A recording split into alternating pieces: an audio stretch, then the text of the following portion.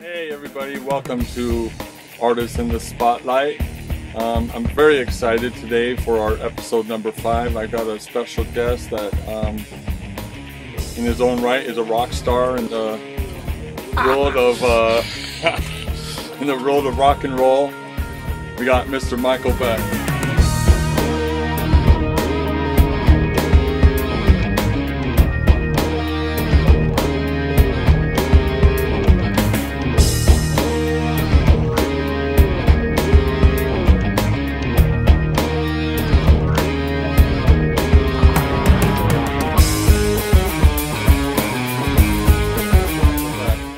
How's it going? How you doing, Micheal? I'm good, man. Thank you. So, as I mentioned, he's the lead singer from Kings of Dust. And I've been reading a lot online about trying to figure out what you are. And a lot of people say you have a 70s influence. And I agree with that. Good. But I also see some 80s influence in there too. And it's a really unique sound, different. Thank you. I really liked it.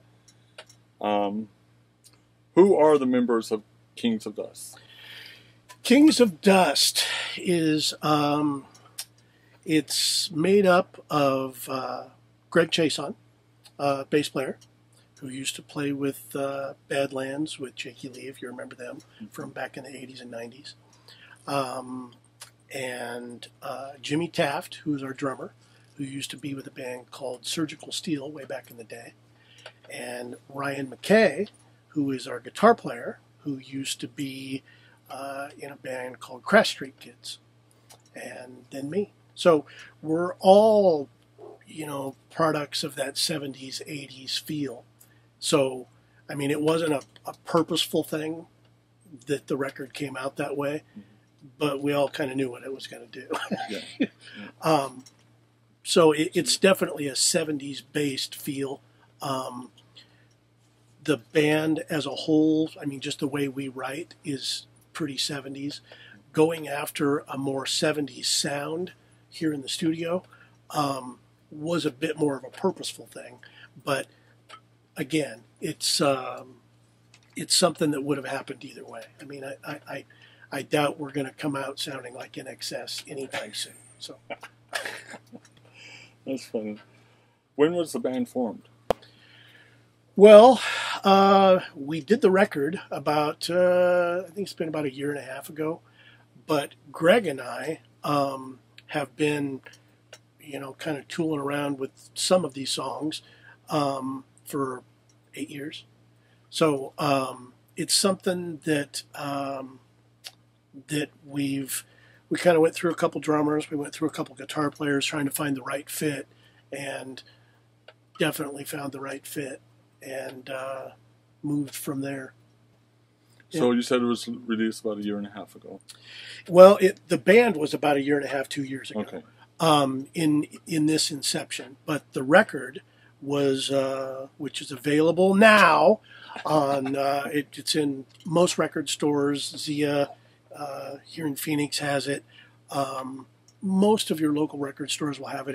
It's released through Vanity Music Group and Sony Music, so it's available in most record stores on CD. But it was released actually March 13th. Okay. Yeah, so when I looked for it, I went to Zia's and I couldn't find it. Some of them are sold out. Yeah. So, and it's I ended up going on Amazon. and you can get it on Amazon, and you can also get it through our website, which is KOD.band. Okay. What, as far as the band, what's your writing process? Obviously, you do lyrics. I do the lyric and melody for the most part. Greg and the rest of the band, Jimmy and Ryan, we all kind of start with a riff and then flush it out. Greg kind of acts as producer as far as in the studio and as far as arrangement. He's really good at arrangement. So, and I'm sure that's another reason why the 70s influence is so heavy. Greg is very 70s influence, so it's I'm sure that's a big reason why it comes out. But then we kind of, like we said, we start with the riff. We continue to flesh the riff out as they're playing. I'm writing melody, and then I usually write lyric based on that melody. So you were getting ready to go on tour. You had some tours ready to go and planned. Yeah, and this coronavirus hit. Right. Tell us a little bit about what that must have done to your... It blew them up. Yeah. It blew our plans up. So we've, we were, we released this on March 13th, which was perfect timing. So we kind of got swept up in the whole thing. We had already released a single and a video for a track called Like an Ocean. That was our first one.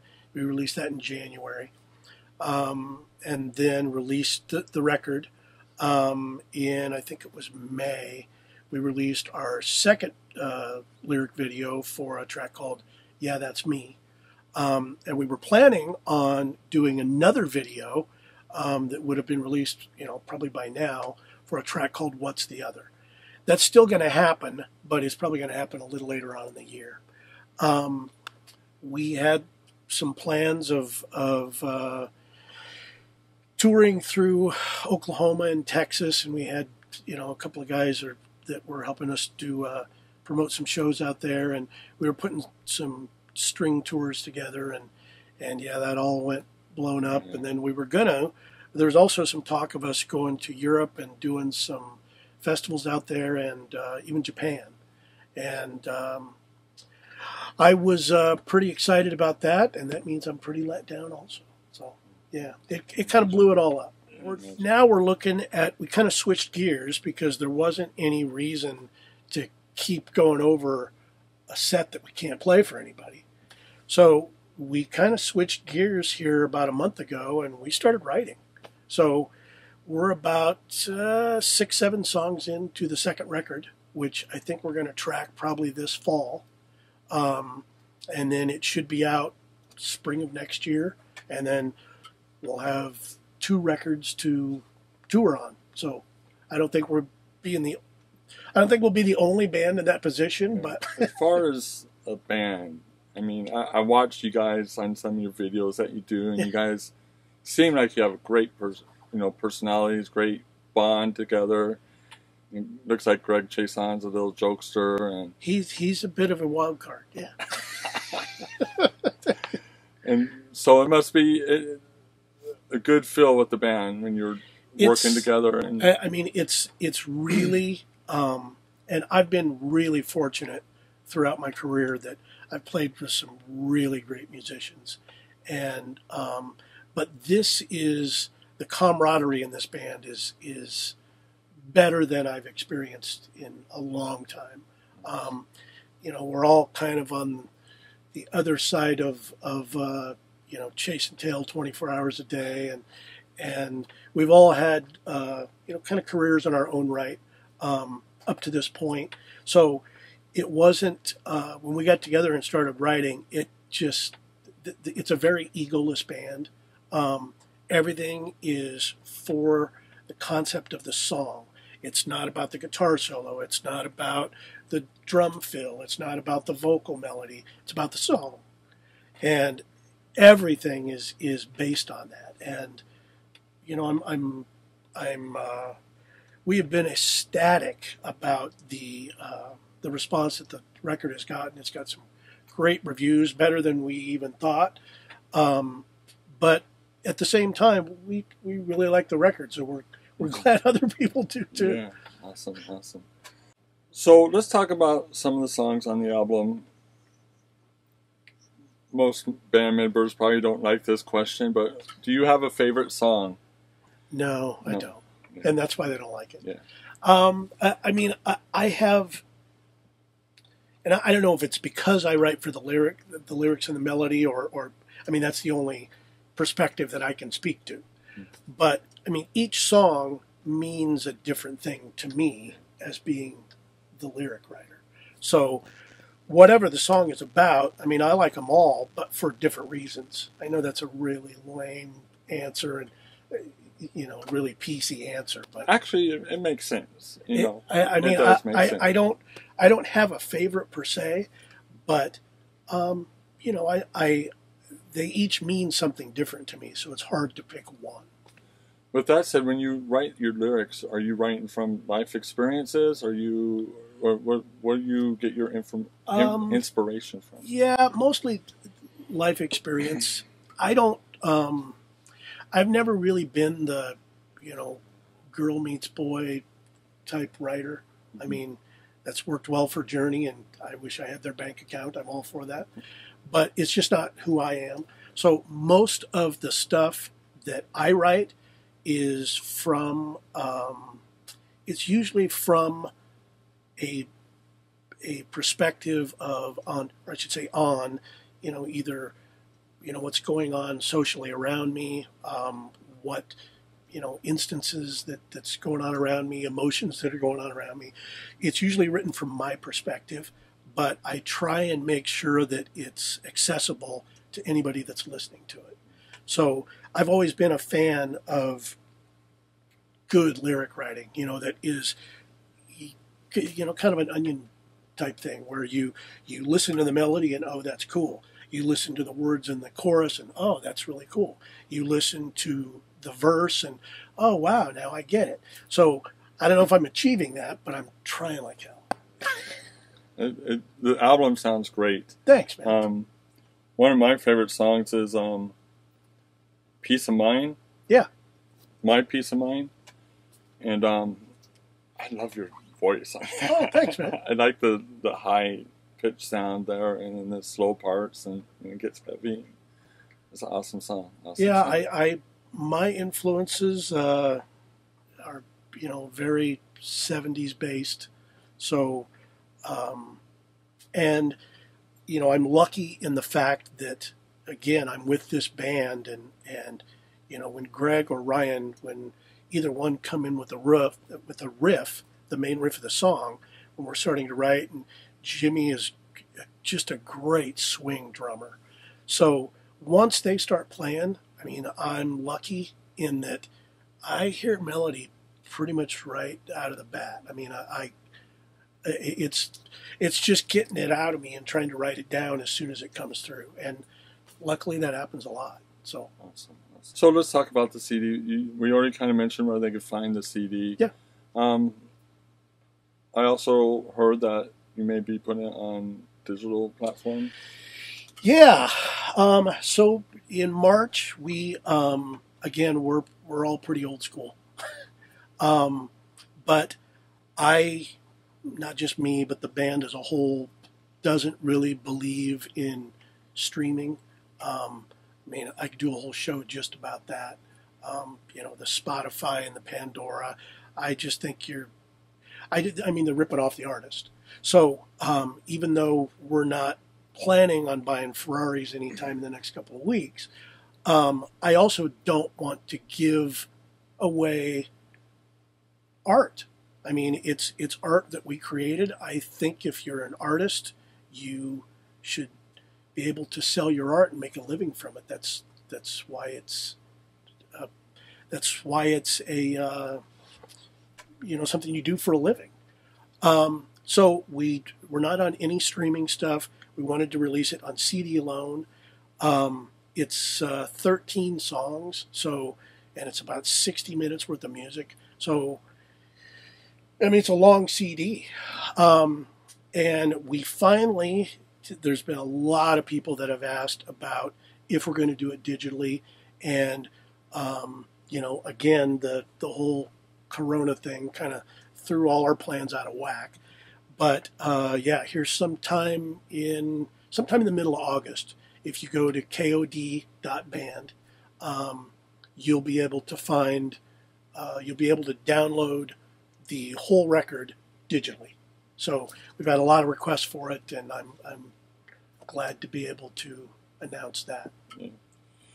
What's your take on how music's released now, and so many independent artists out there, and yeah, I mean, and this is just my opinion, but I think that, you know, everybody talks about the new model and the old model and yada, yada, yada. And I mean, it's definitely a new model. There's no question about it. Artists don't make money the same way they did 10, 20 years ago for sure. But that's not to say that they shouldn't. So that's why I'm so against the streaming thing. But at the same time, you know, us as a whole, as Kings of Dust, are still, I mean, I still relate to a record, not as a collection of songs.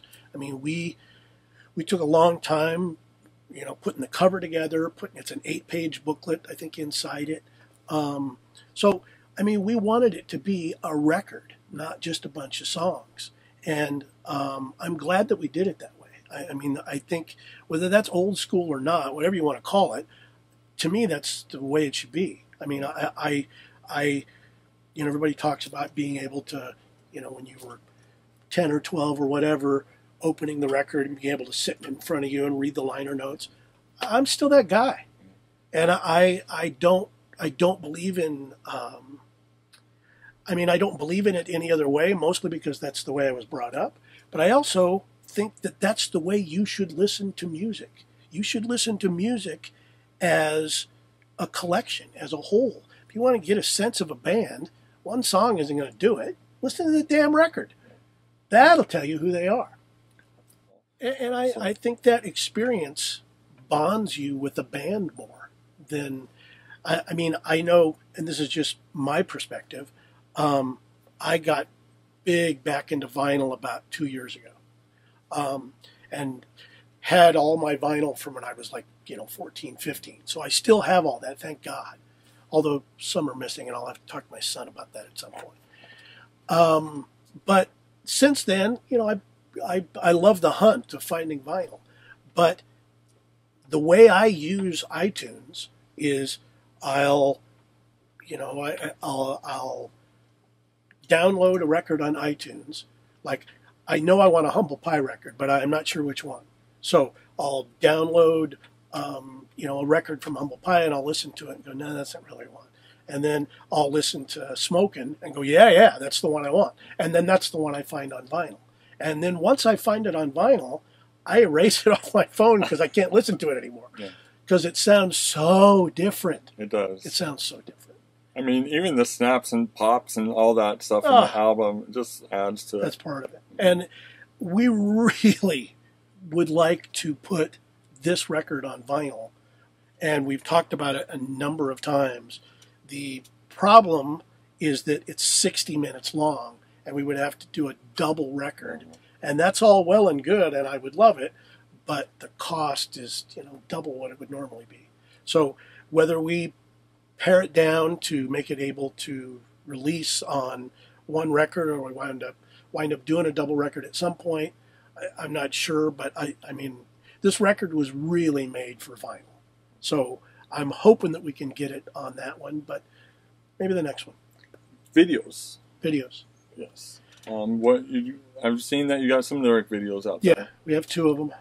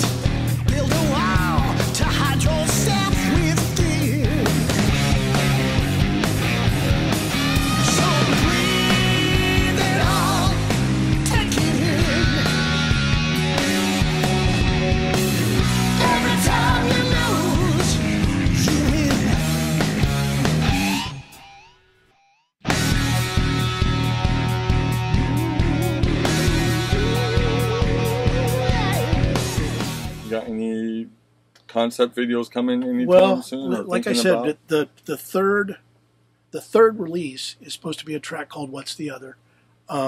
We are doing, or had planned on doing, a full video for that. We just haven't shot it yet because of all that's going on. That we already got the concept; it's all storyboarded out. You know, everything's there, and once it gets done, it's a pretty cool video. You can tell if you've seen any of the videos of us talking or introducing something. We try not to take ourselves real seriously, so the video is in that vein, and it'll have some humor to it. That's cool. Yeah, I can't wait to shoot it. It's a great track, and it'll make for a cool video. So I want to talk a little bit about you. Oh God, what'd you dig up?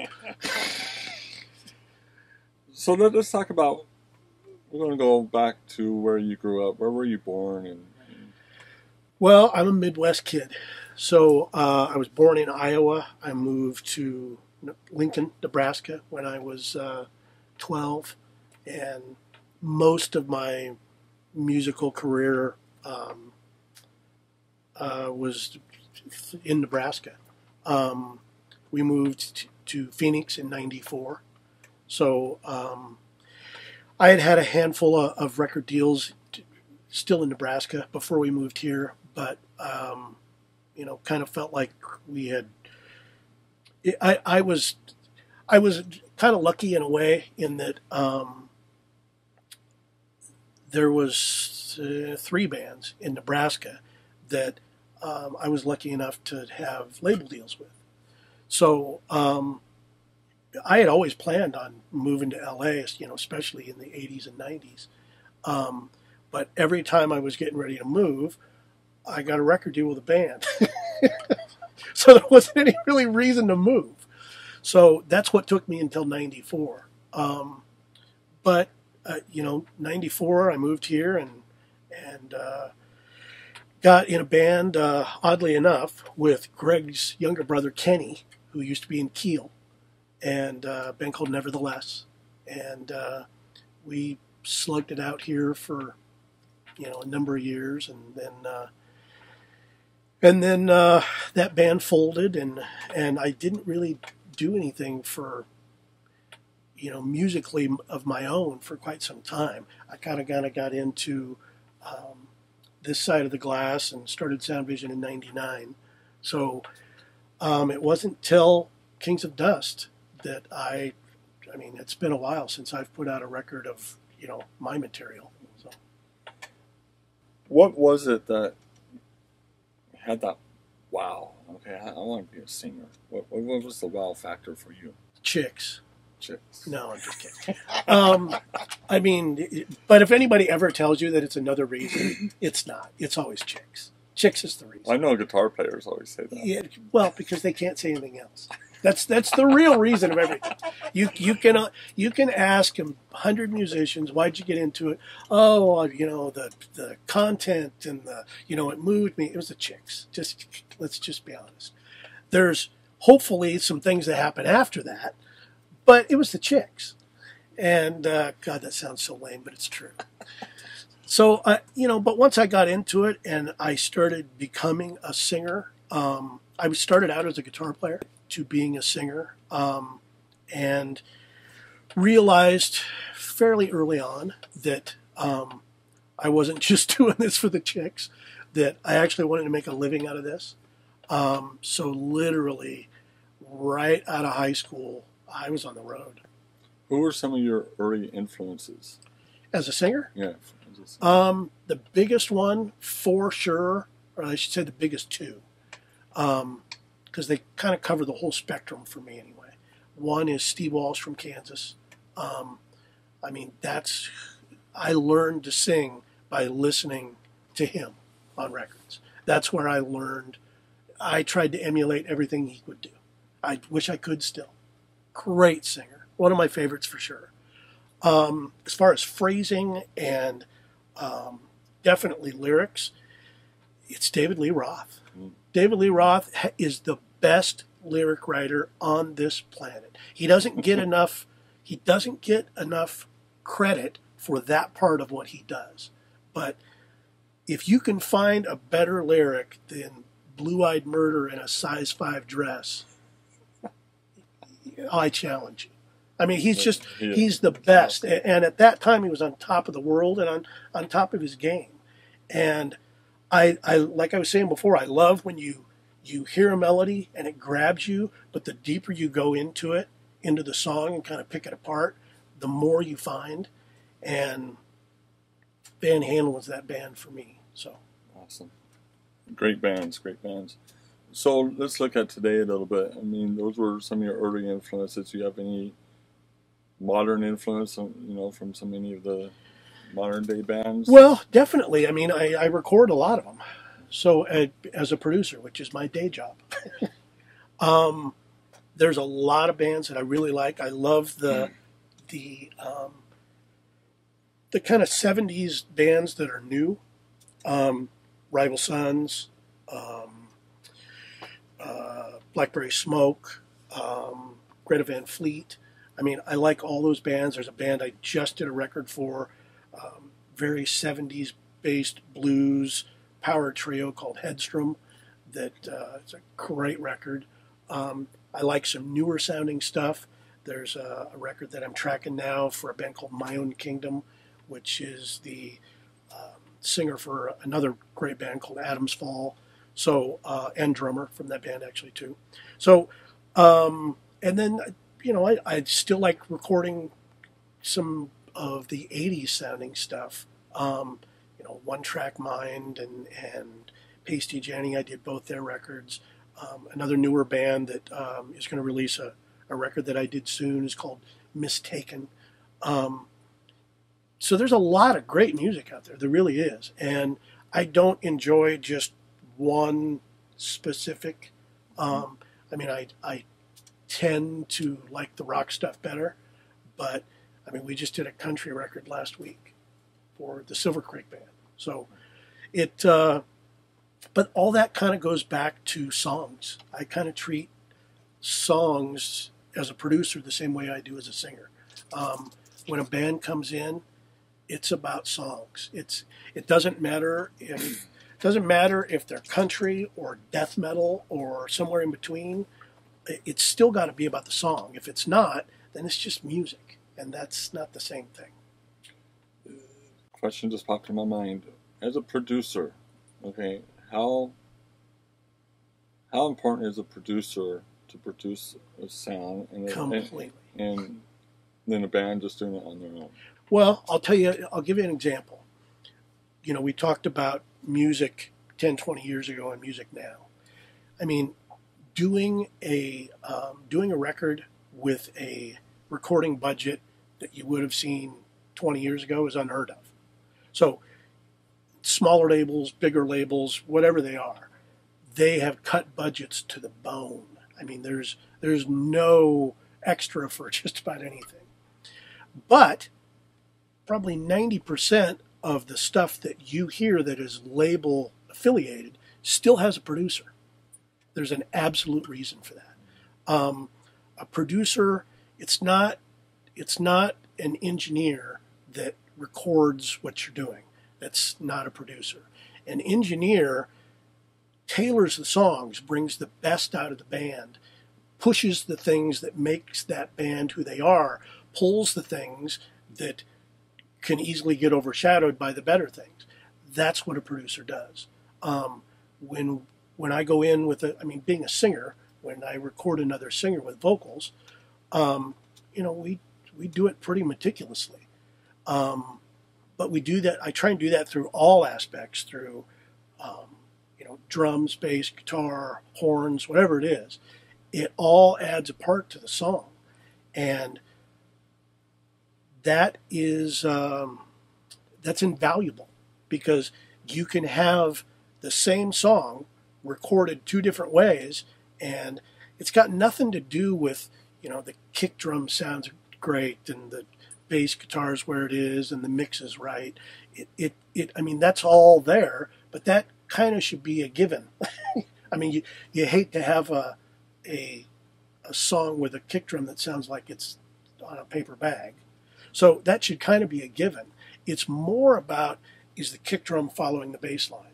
Is the bass line opening up where it's supposed to? Is the guitar supporting the vocal? Does the vocal have a spot to lend itself in? Does the chorus jump the way it's supposed to when it hits?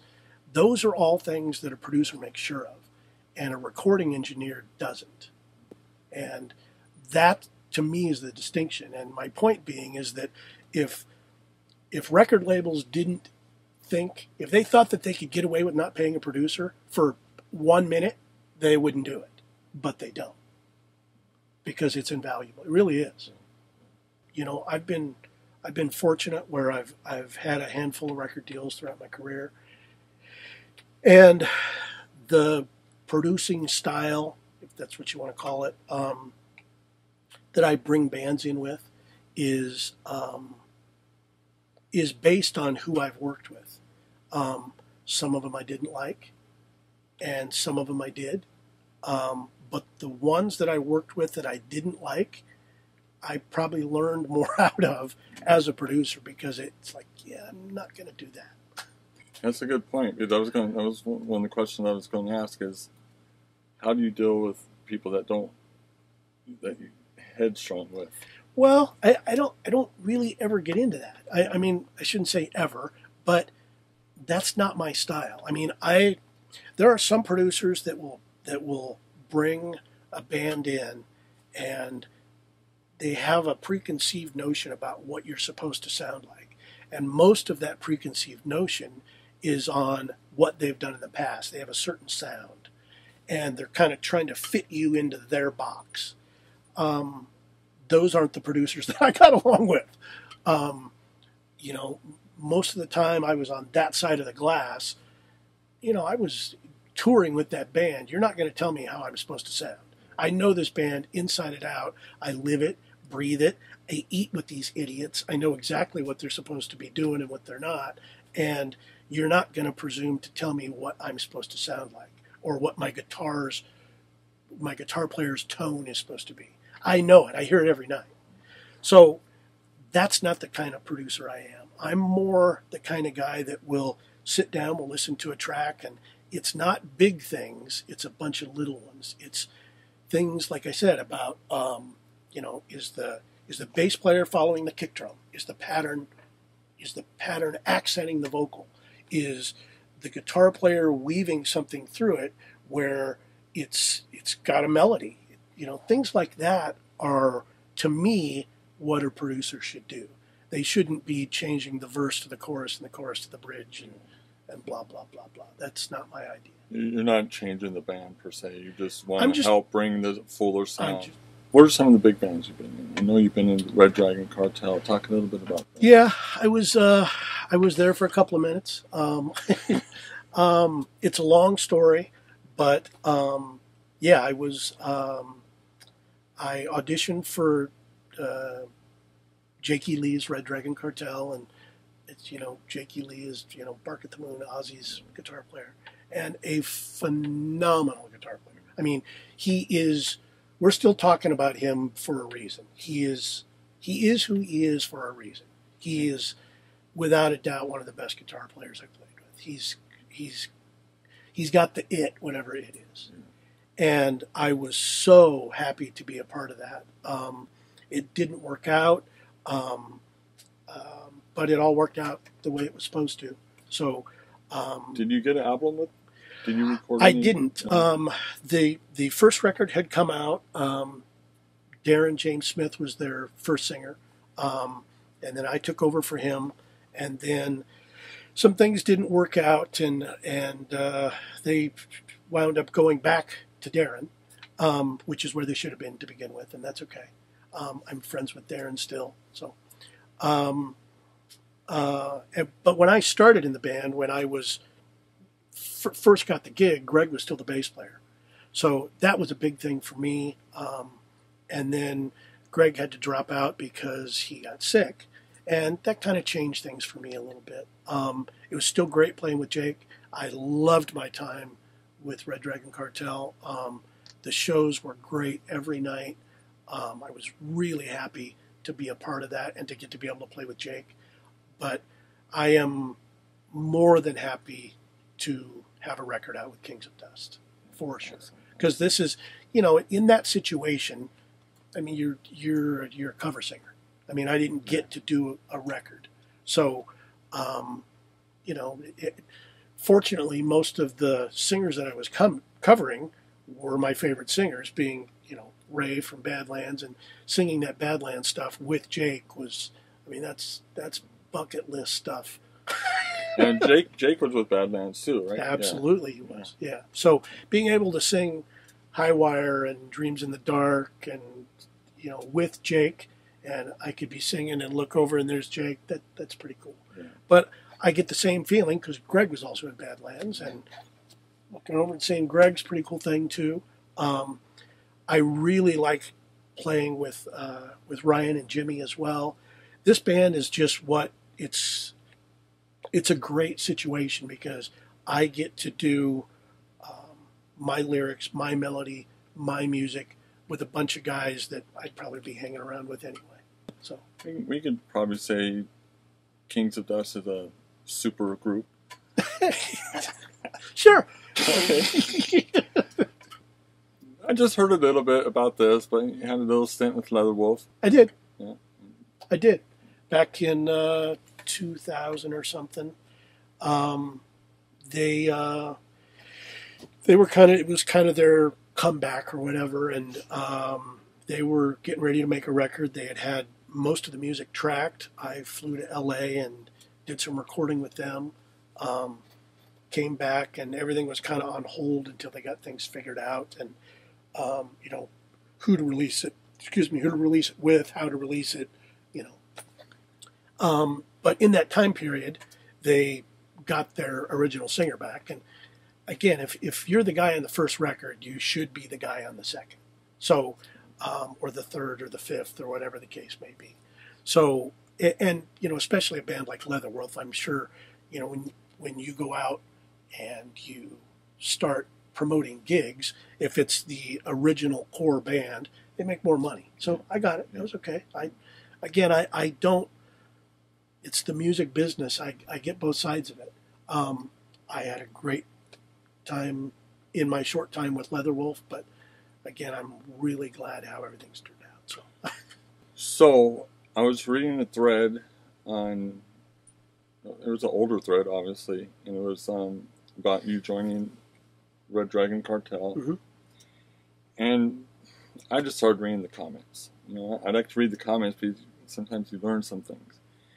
And one comment said that your 80s band was a band called Manila Thrills. Yeah. So first band I had a record deal with, actually. Yeah. So that got me interested. I went and looked for some music, and I found some, and it was pretty cool. Thank you. Pretty cool stuff. That was a good band too. That was an interesting. I mean, it was a band of the time. This was, I think we started in '87, and we broke up in probably '91, something like that. So we were there for a while. Lots of touring. I mean, we went all over this country.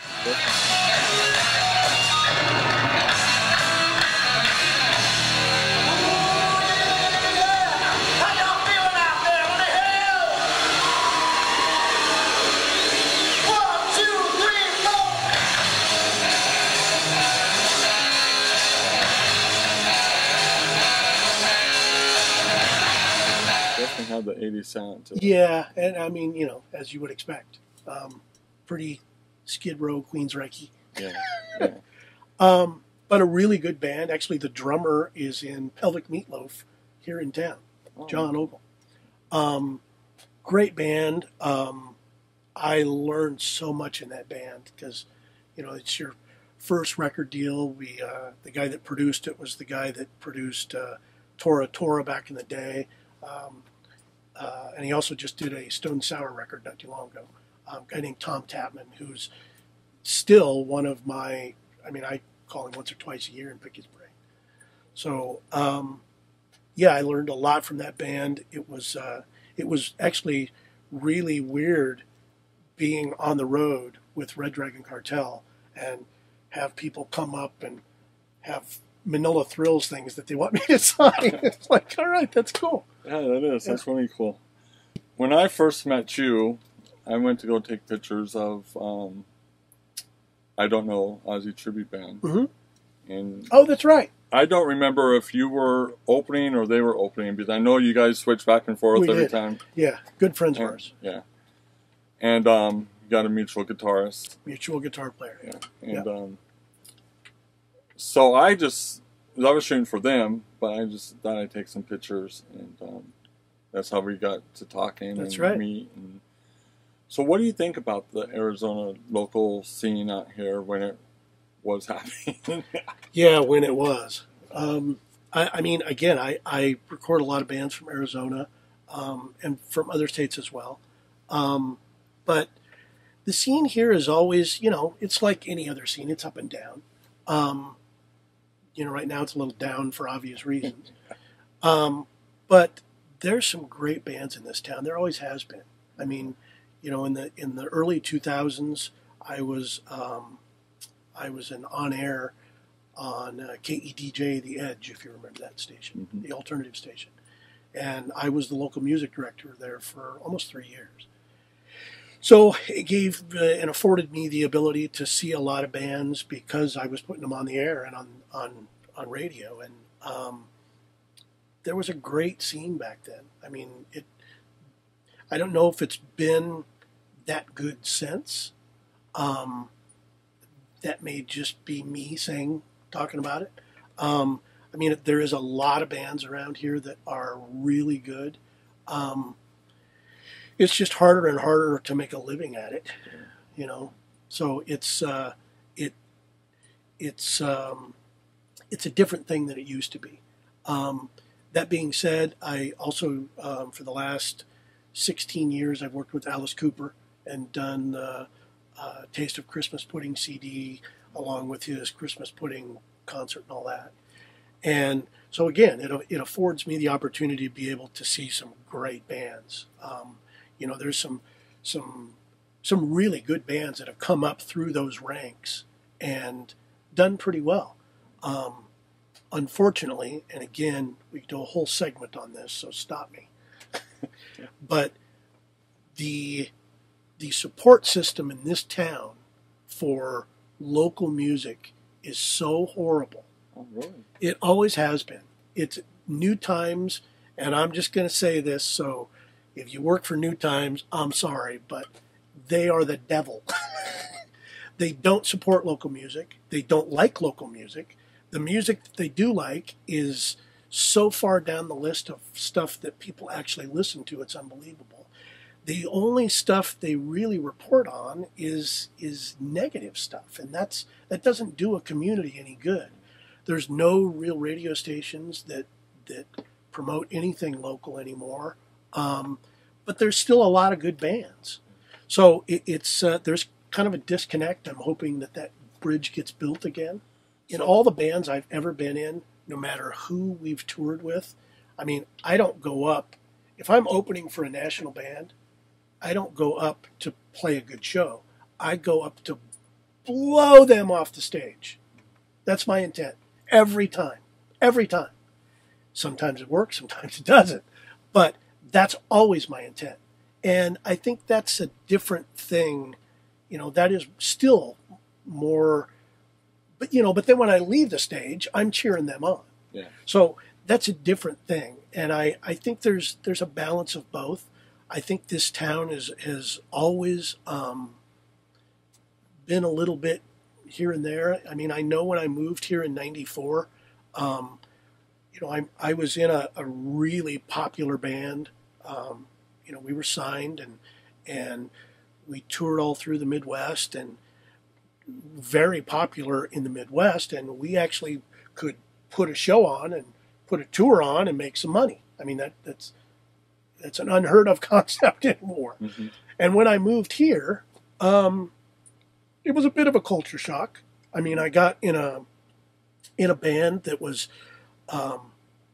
made up of a lot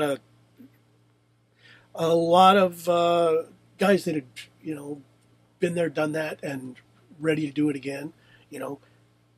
Kenny from Kiel and Donnie had played in two cities, and so it was I don't know if you call it a super group, but it was a super local group, and it was a really good band, and we were well received. But when you get 8 bands on a bill and you see the crowd switch every time a band switches, I've seen that. That's really disappointing, because that's not camaraderie.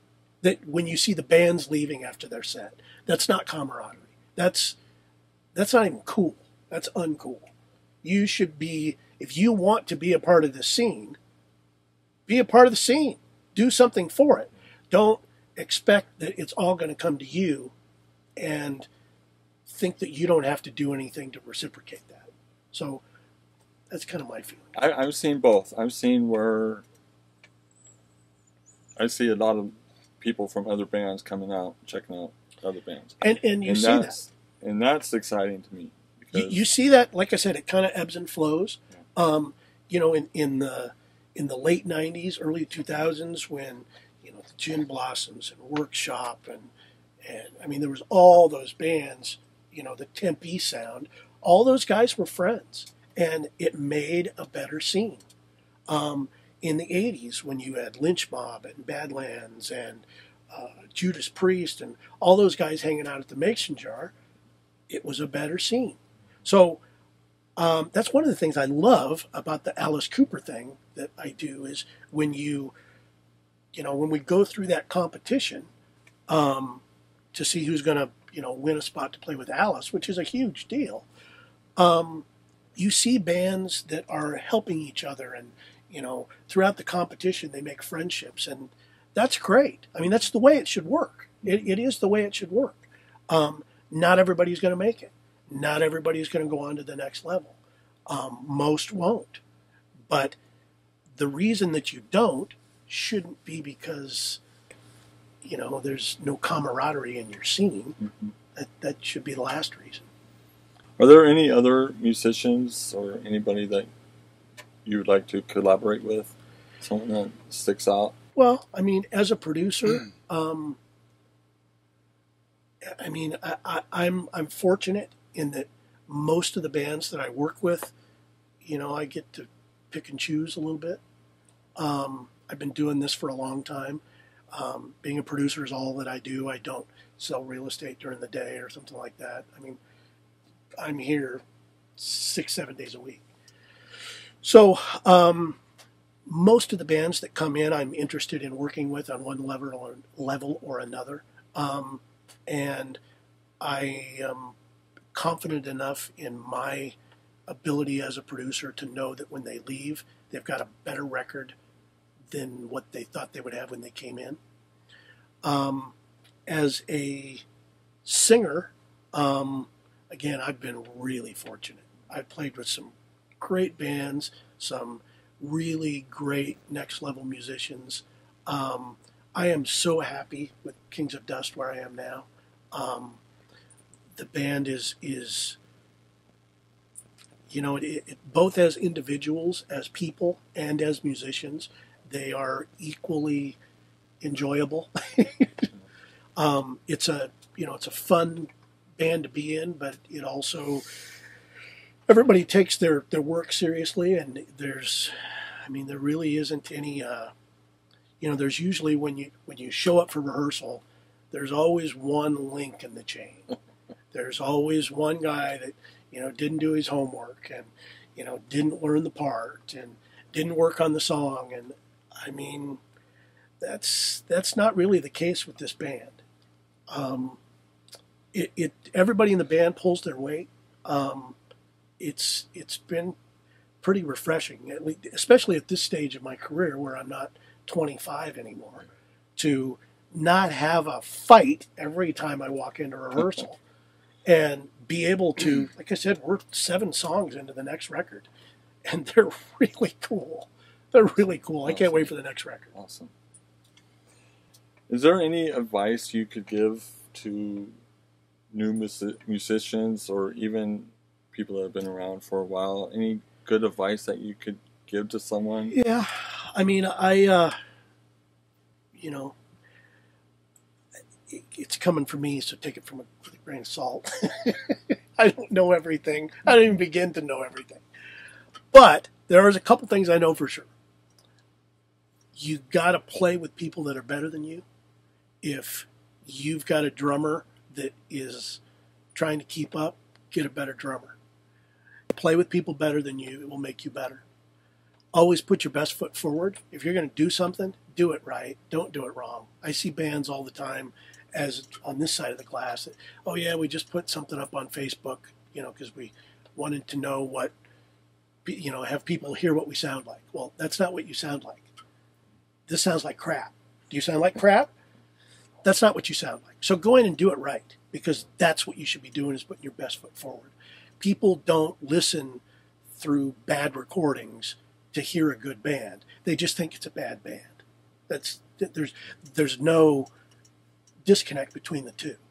So just do it right. Whether it's for me or somebody else, just for God's sakes, do it right. But find somebody that you can put in your corner to make a better record. Because the doors that opens is everything. You can have great promotion. You can have a great band. You can have everything that you need. But if you don't have something that I can listen to after I walk out of the venue seeing you, you're dead. You're not going anywhere. I can't pass it on to you. I can't pass it on to anybody, because if I tell you, hey, there's this band I just heard the other night and they were great, and here's what they sound like, and it's some horrible recording, you don't catch on. You don't get it. Exactly. You didn't see them live. So, but if I play something that is great and really makes the band sound like who they are, well, now you're excited about it, and you want to go see them. You want to go see them live, even if it's with a mask on. I'm really excited about Kings of Dust, and Me too. I'm so looking forward to seeing them live. Me too. God, I mean, that's where we were all just chomping at the bit to go take this band out live. I mean, I can't stress enough that we were just really excited about going and playing live and be able to bring a whole different experience to the record. And yeah, damn it. Well, when you do, you look me up, huh? I want to do some pictures for sure. Hopefully it'll be soon, but now we'll have 2 records to play. So before we finish up here, is there anything you'd like to say? Anything that's on your mind? Anything that maybe we missed? I thank you for doing this. I completely appreciate it. Having the opportunity to talk about a project that I'm in is not something I've been able to do for a while, and I'm happy that this is the project. Also, if you don't have the record, go buy the record. It's at it should be at most. You said you couldn't find it at Zia, but it might have been that store, or ask for it. We had kind of a problem with when this, as I'm sure we weren't the only ones. We actually sold out of our first in store, a couple copies that all the stores had pretty quickly, but it took forever to get them restocked. But hopefully now they're restocked and you can go out and buy the record. But if you'd rather have it on digital, which a lot of people have been asking about, and I'm happy to say that, here, like I said, sometime in the middle of August, we should have it on KOD.band, and you can pick it up there. Well, Michael, we thank you very much, and on behalf of Dylan Kidner and Penny Freeman and myself, this was a blast. I feel privileged to be able to interview someone of your statue here. I appreciate that, man. Well, thank you very much, Mike. Thank you. Boy, look, that's a faux pas right there.